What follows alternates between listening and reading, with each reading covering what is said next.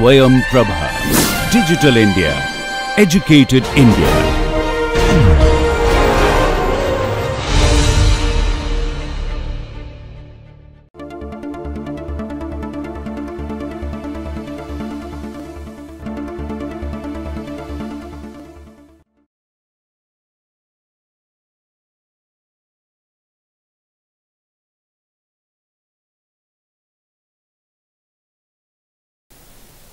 So, in this lecture, we will see some introductory concepts and define language formally. We will also see some language operations. A language can be seen as a system suitable for expression of certain ideas, facts and concepts. In this course, we have these formal languages and automata theory. We will first see the concepts of formal languages. First, we will see what are the various features, common features across different languages, because while discussing the languages, we need to consider different kinds of languages like natural language, programming languages and so on. So, what are the various features of a language or common features across the various languages? We see that a language is a collection of sentences.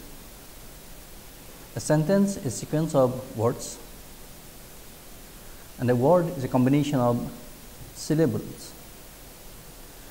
So, while formally learning of a language, we consider that there will be a script.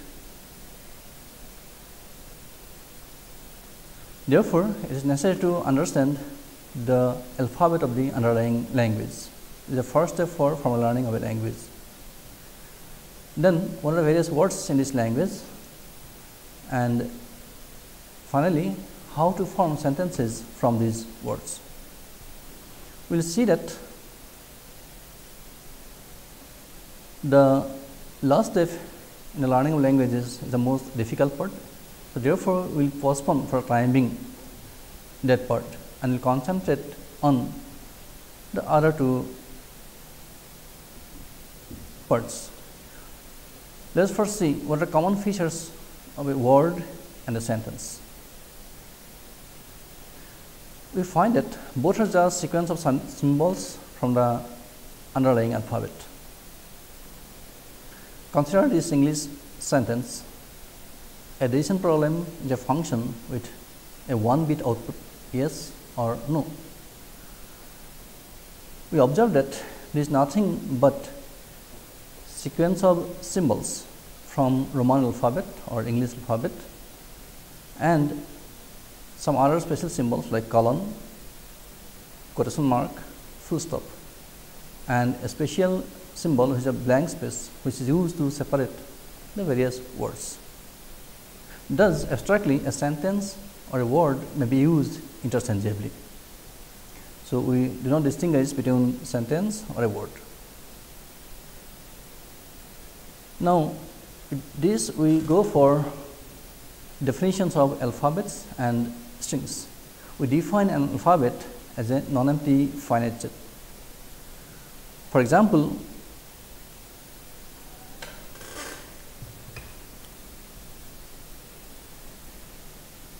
say A, the set containing A, B may be considered as an alphabet. We denote an alphabet by sigma. If we have more than one alphabet, then we might be using the subscript sigma 1, sigma 2 to denote the alphabets. Sometimes we might also use some other symbols, say gamma, to denote an alphabet. Now, for example, you can have an alphabet like this, which contains only a single symbol, or you may have an alphabet like this, which contains some arbitrary symbols.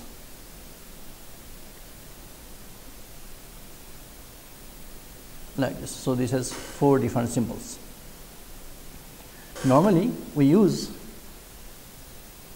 the small letters from English alphabet towards the beginning, say A, B, C and so on, to denote the symbols of the alphabet, or sometimes we use the digits, say 0, 1, 2 and so on, to denote symbols.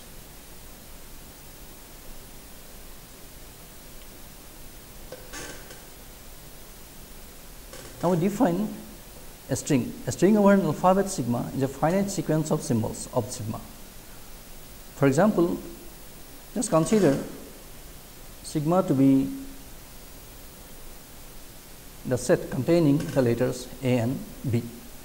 Now, we can define some strings which is a finite sequence of symbols from this set. For example, say AB is a string over this alphabet. Similarly, ABB is also a string containing 3 symbols from this alphabet. Then AB is also a string from this alphabet containing 4 symbols. Normally, to define, we denote a sequence by say A1, A2, say AN for AI belonging to sigma. That is how we represent the sequence. But for our convenience, we represent the string, the sequence by A1, A2, AN. That means just by writing the symbols one after another, just juxtaposing the symbols together. So, this sequence is denoted by this sequence. So, this is a string. So, in that context, we see that the empty string is denoted by this. So, in this context, we will be using a special symbol epsilon to denote the empty string, because this is required.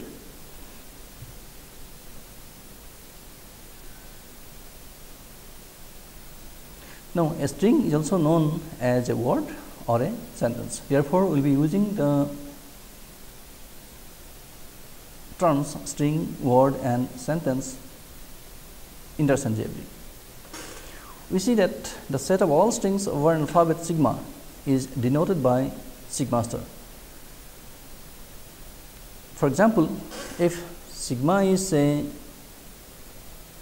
0, 1, then sigma star may be say epsilon, because epsilon is a string. 0 itself is a string, 1 itself is a string. So, 0 and 1 contains only one symbol and epsilon contains no symbol. Then 0, 0 it contains 2 symbols, 0, 1, 1, 0, 1, 1, 0, 0, 0 and so on. So, if we collect all those strings which can be formed by using the symbols from sigma, we get sigma star.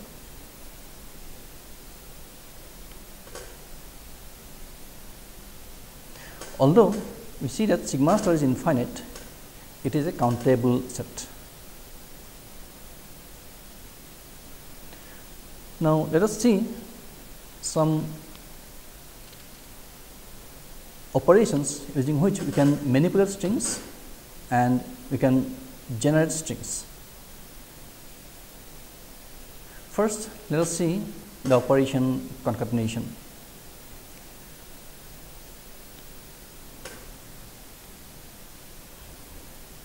Now, we define say X is a string.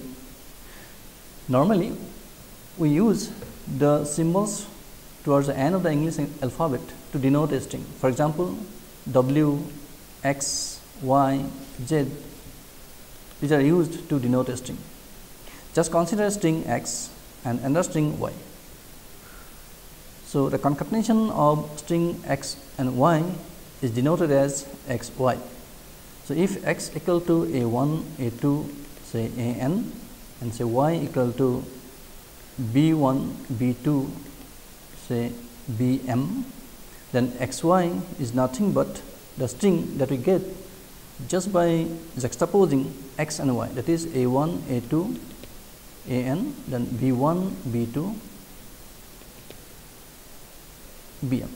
So, if x has n symbols in it and y has n symbols in it, together x y will have n plus m symbols in it.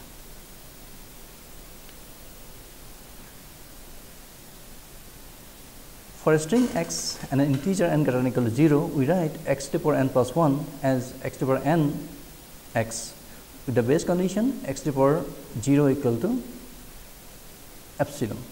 That is, xn is nothing but a string which is obtained by concatenating n copies of x. Whenever n equal to 0, the string x1, x2 up to xn represents the empty string epsilon. For example, if x equal to the string ab, then x to the power 0 is epsilon, x to the power 1 is ab itself, x to the power 2 is ab, x to the power 3 is ab, and so on.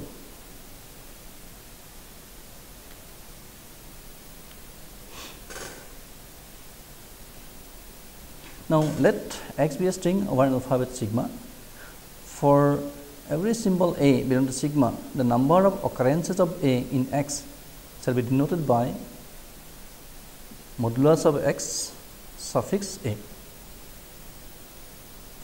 And we denote the length of a string x as modulus of x, which is defined as summation of numbers of occurrences of all symbols in a. That is, the length of a string is obtained by counting the number of symbols in the string. For example, if x equal to say BBA, then length of string x is 3 because there are 3 symbols in it. If x equal to epsilon, that is an empty string, then the length of a string is 0. If x equal to say AB, then the length of a string x is 5.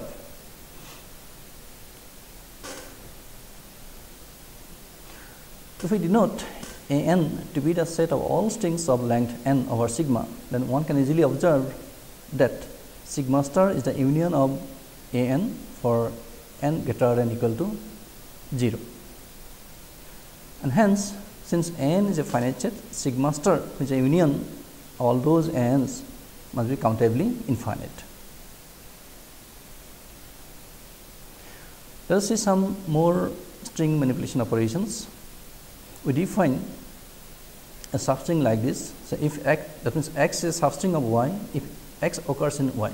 That is, you can write y as u x v for some strings u and v belonging to sigma star. For example, if x equal to a b b a, then we say that b is a substring of x, because you can write x as u y v, where u equal to a and v equal to the string a and y is the string b b. So, in this case, this string b b y is a substring of x. Similarly, this b a will be a substring of x. In this case, u equal to a b, this part, and v equal to epsilon, this part. Similarly, you can find many other substrings from this string x. We say that x is a prefix of y if this u equal to epsilon. For example,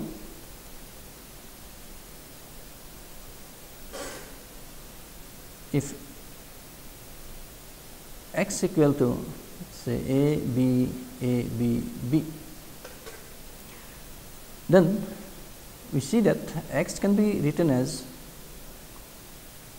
u YV,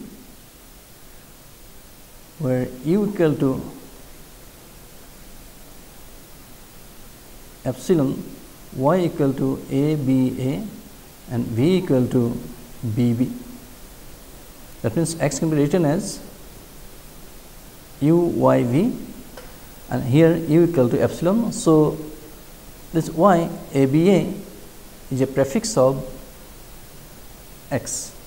Similarly, we see that the string A itself is a prefix of X. Similarly, the string AB is a prefix of X, string A is a prefix of X, AB is a prefix of X, ABA is a prefix of X, AB is a prefix of X. Similarly, the whole string AB is a prefix of X. Similarly, we can say that epsilon is prefix of every string. So, these are the only strings which are prefix of X. Similarly, we define a suffix. We say that X is a suffix of Y if V equal to epsilon. So, if we write for the same string ABA BB, if we write X to be say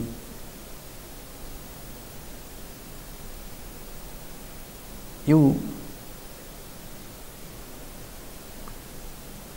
Y V, where V equal to epsilon, say Y equal to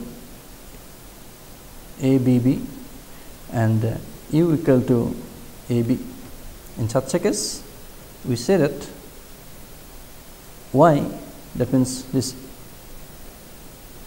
ABB is a suffix of X. Similarly, you can find out all the suffixes. For example, say B will be a suffix of X, BB is a suffix of X, ABB is a suffix of X.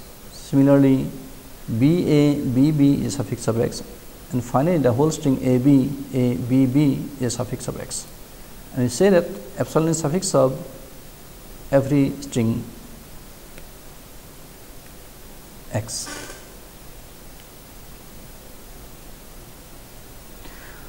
We adopt this notation modulus of Y with suffix X to denote the number of occurrences of a string X in Y.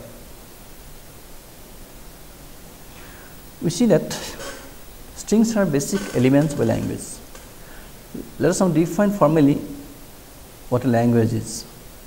We define a language over an alphabet sigma, a subset of sigma star. Since sigma star contains all the strings from the alphabet, any subset of that set consists of a language. Let us see some various examples. Since a language may be any subset, so empty set phi is a language over any alphabet. The singleton set containing the empty string is also a language over any alphabet. Please note that these two sets, phi, empty set, and the singleton set containing epsilon, are not identical or are not same, because the language empty set does not contain any string, but the singleton set contains a string, namely epsilon. Also, you see that the cardinality of the empty set is 0, whereas the cardinality of the singleton set is 1. Another example of a language is, for example, say the set of all strings over the alphabet 0, 1 that start with 0. Similarly, the set of all strings over ABC having AC as a substring is also an example of a language. Let us see some more examples. Say the set of all strings over some alphabet sigma with even number of edges. Just consider what are strings that may be there in this language.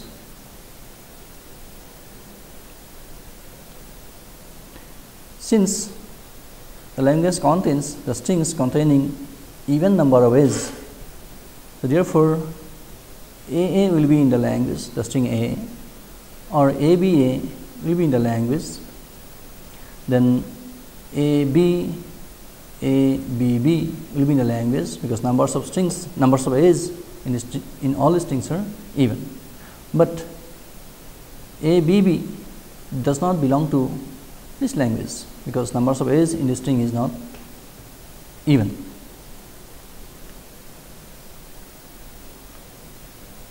Similarly, the set of all strings over some alphabet sigma, say containing say A and B, with a number of A's is equal to the number of B's is also an example of a language. And you can find out many strings which are in the language and which are not in the language. Consider the set of all palindromes over an alphabet sigma. That is also an example of a language. Palindrome means all those words or strings which reads same from left and right.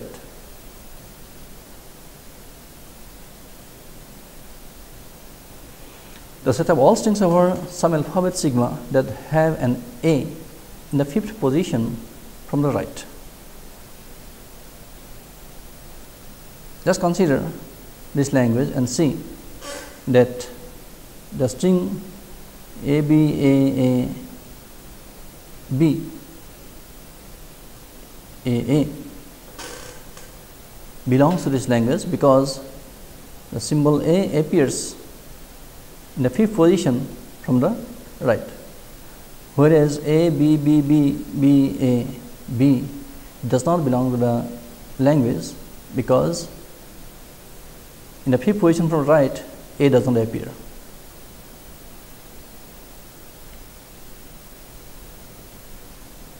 Similarly, the set of all strings over some alphabet sigma with no consecutive A's is also an example of a language, and you can give many other examples of language. For example, the set of all strings over A, B in which every occurrence of B is not before an occurrence of A. Now, since the language are sets, we can apply various set operations such as union, intersection, complement, difference, and so on. Similarly, the notion of concatenation, which was used in case of strings, can also be extended to languages. We define the concatenation for language like this: concatenation of a pair of language L1 and L2 is a set of all strings x, y such that x belongs to L1 and y belongs to L2. Let's give some examples. Say L1 is a language containing say the strings 0 and 0, 1, whereas L2 is the language containing the string say 1, 1, 0. Then L1 and L2, L1, L2, the concatenation of L1 and L2, the set of all strings that you can have by concatenating the first string from two strings. The first one is from L1 and second one from L2. That means say 0, 1, 1, 0, then 0, 1, 1, 1, 0. These two will be the only strings that you can get by concatenating L1 and L2. Now, suppose L1 is the same language and L2, or say this L3 other language, so it is 1, 0 and 0, 0. Then L1, L2, sorry, L1, L3 will be a set of all strings, so 0, 1, 0, 0 and 1, 0, then 0, 0, 0, then 0, 1, 1, 0 and 0, 1, 0, 0. So, it will have 4 strings. In general, if L1 has m strings and L2 has n strings, then L1, L2 will have at most m into n strings.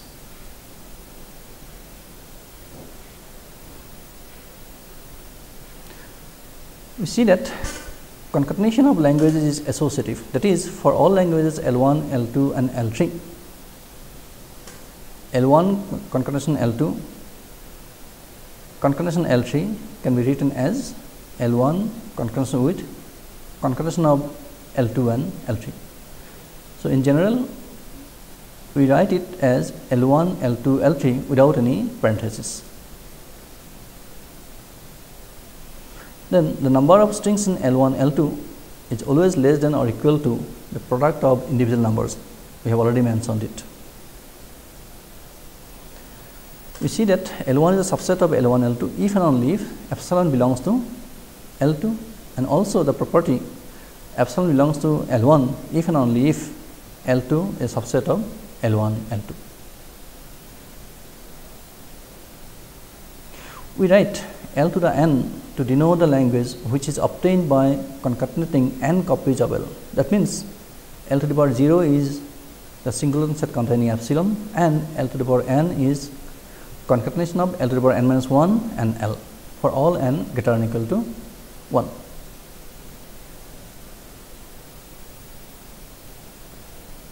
For example,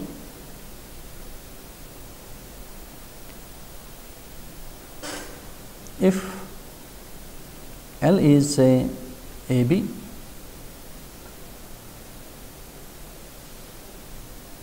and B, L to the power 0 is epsilon, L to the power 1 is L itself, and L to the power 2 will be, we just concatenate the various strings, say AB, AB, AB, B, B, B, B, AB, and those are only strings that we get from by applying concatenation of L with L.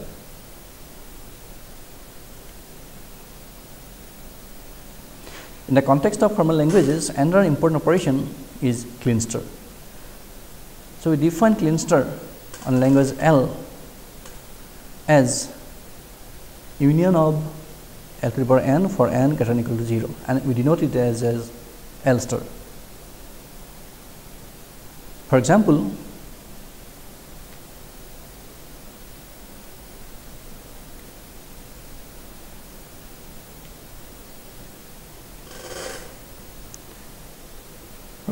if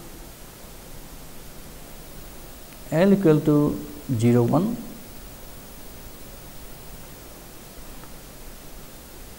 or say if L equal to 0, then L star will be union of L to the power 0, that means epsilon, L to the power 1, that means the 0 itself, L to the power 2 is 0 0, L to the power 3 is 0 0 0, and so on. That means we get all the strings that can be formed by using 0 or more zeros.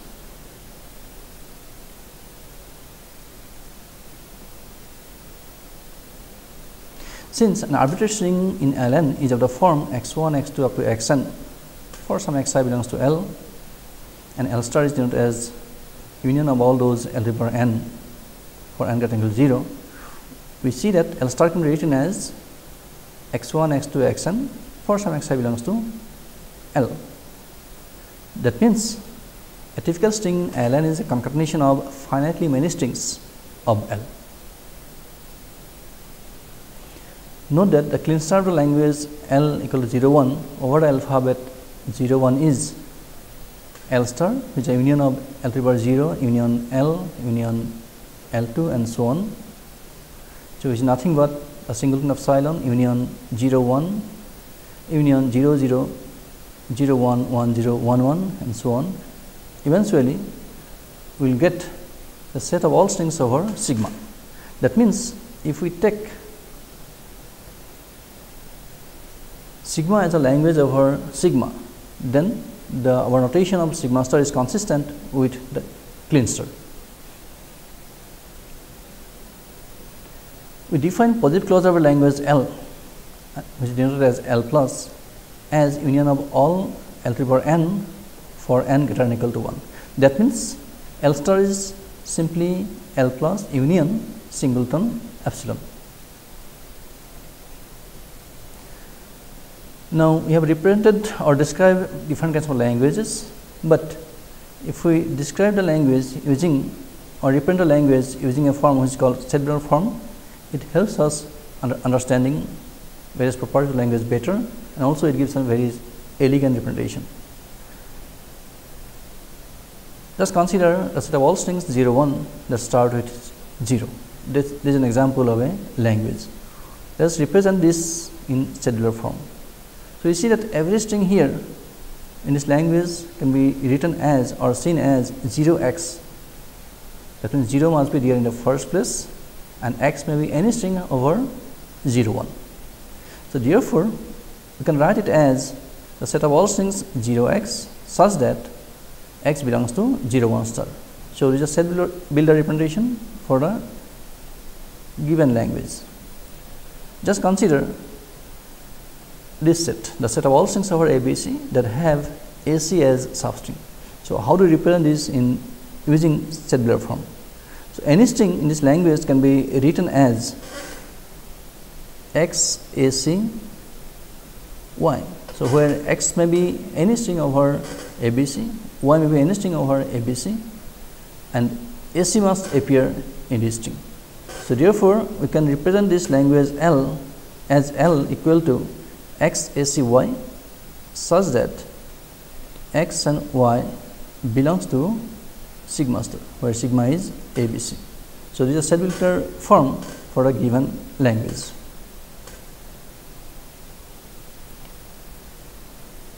Similarly, the set of all strings over some alphabet sigma with even number of edges, we can represent this in set builder form by using the notation that we adopted.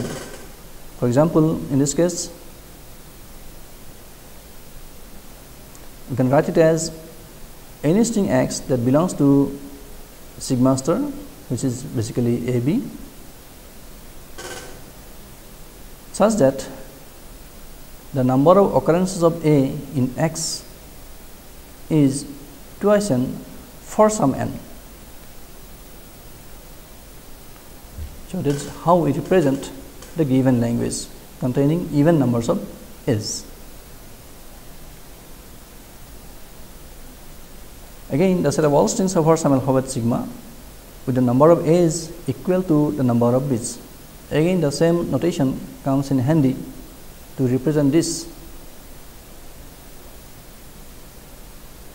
So, all those strings x belongs to sigma star such that number of occurrences of A and number of occurrences of B in the string are same.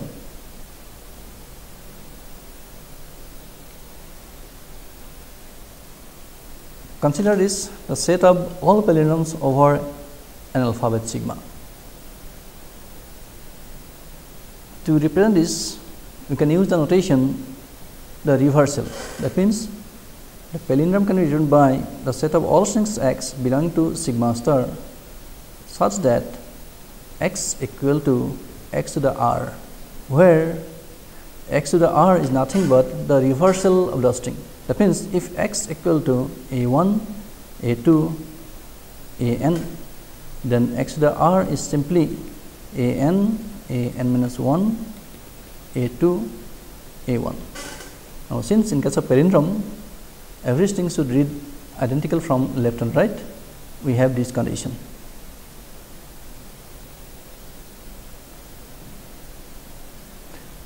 Similarly, one can find out the set builder form for all these languages. Say the set of all strings over some alphabet sigma that have an A in the fifth position from the right. So, in this case we can write it as x a y. Since A must appear in the fifth position, the set of all strings x a y of the form x a y such that x may be any string from sigma star, y may be any string from sigma star, but with the condition that the length of y must be equal to 4, since a must appear in the 4th position, as 5th position. Similarly, the set of all strings over some alphabet with no consecutive edge. Again, we can represent it in cellular form like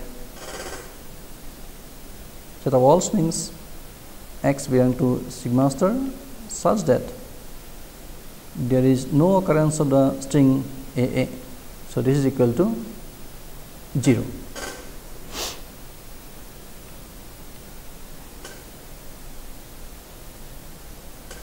The set of all strings over AB in which every occurrence of B is not before an occurrence of A.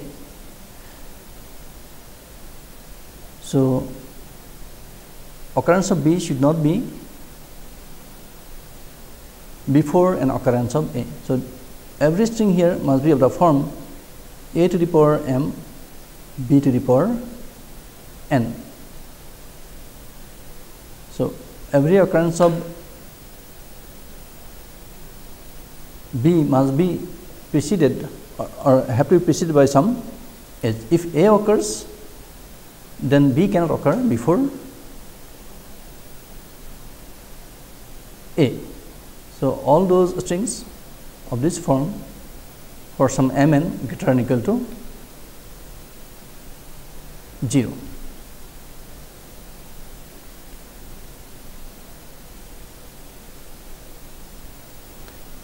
Now, let us see some exercises. Consider language L such that which contains all strings over AB such that number of A's is odd, because it is twice n plus 1 for some n. Give 5 strings each which are in L and not in L. Consider the language L containing all those strings from 0 1 so that the length of the string, length of every string is prime. Give 5 strings which are not in L. Also list the any 2 strings in L. Represent the following languages in cellular form. The set of all strings over 0 1 that have 1 in the 3rd position from the left. The set of all strings over ABC that end with BB. The set of all strings over AB that have at least 2 occurrences of AB. The set of all strings over AB that have at least 2 occurrences of ABA. Let us see some more exercises. Let L1 is this language containing the strings A and AB. L2 is AA, B and ABA. Compute L1, L2, concatenation of 2 languages. Similarly, compute L1, L2 given L1 is a singleton set containing 0 and L2 is sigma star. And just consider the language L1 of the form XA, where X belongs to sigma star, and L2 of the form BY, Y belongs to sigma star. Describe the language L1, L2 in English.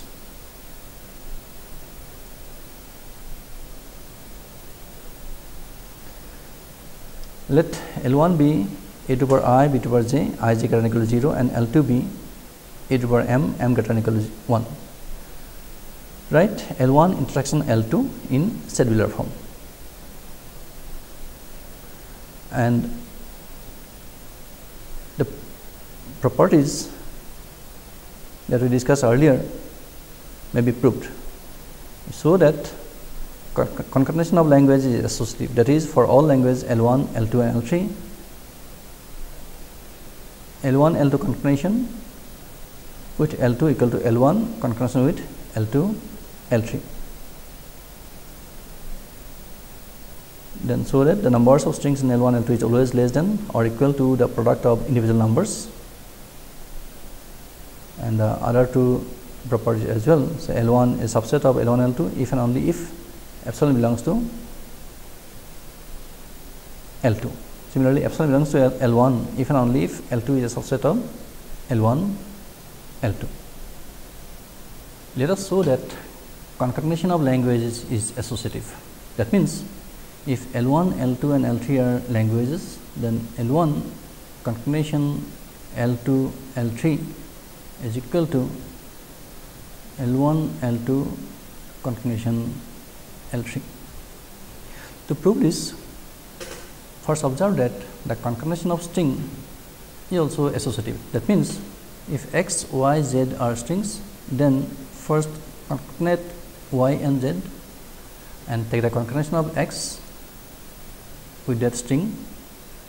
It will be equivalent to x, y concatenation z. Therefore, you can write it as x, y, z. Now, to show that concatenation of concatenation of languages is associative, just consider any string x which belongs to L1 concatenation L2, L3. By definition, we see that x can be written as x1, x2, where x1 belongs to L1 and x2 belongs to L2, L3. Therefore, since x2 belongs to L2, L3, we know that x2 can be written as some yz or y1, y2, where y1 belongs to L2 and y2 belongs to L3. That means, x equal to x1, x2, x1, y1, y2, y1 belong to L2 and y2 belong to L3. Now, since concatenation of string is associative, we can write it as x1, y1, y2. Now, again here x1 belongs to L1 and y1 belongs to L2. Therefore, x1, y1 belongs to L1, L2.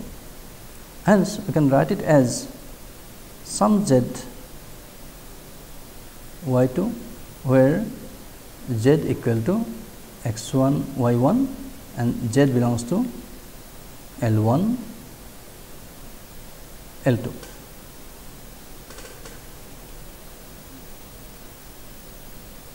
Therefore,